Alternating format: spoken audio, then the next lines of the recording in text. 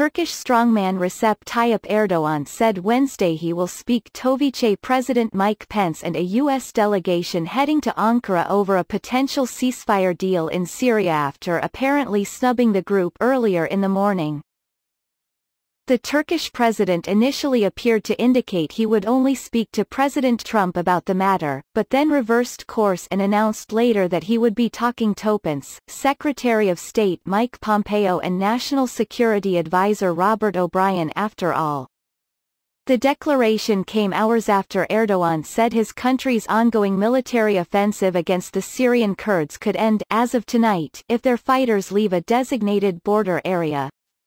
"I am not going to talk to them," the Turkish president first told a Sky News reporter Wednesday, referring to the U.S. delegation. "They will be talking to their counterparts," he added. "When Trump comes here, I'll be talking." Turkey's communications director later said Erdogan will meet with the delegation Thursday.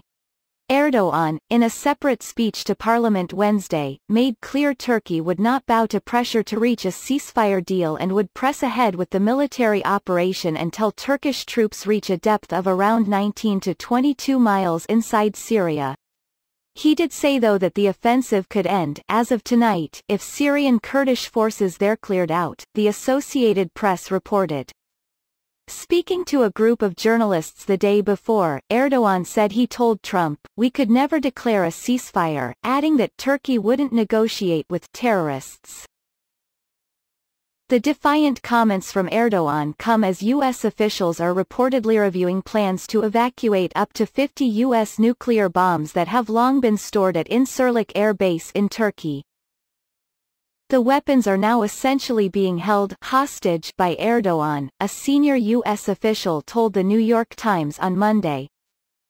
The Cold War-era B-61 nuclear bombs are said to be 100 to 250 miles from the Syrian border, The Guardian added. France this week also called on members of the coalition fighting ISIS in Syria to regroup following a withdrawal of U.S. troops in the region, which paved the way for the Turkish assault. French Foreign Minister Jean-Yves Le Drian said in an interview on French television channel BFM Wednesday that France is notably now looking to Russia, given their common interests in defeating ISIS in Syria.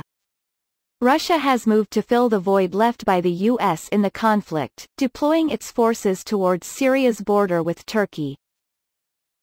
Le Drian said France's own security is at stake amid the Turkish offensive and to accept this invasion was giving ISIS an open door to return, as the chaos could allow thousands of Islamic State fighters detained in Kurdish-run prisons to escape.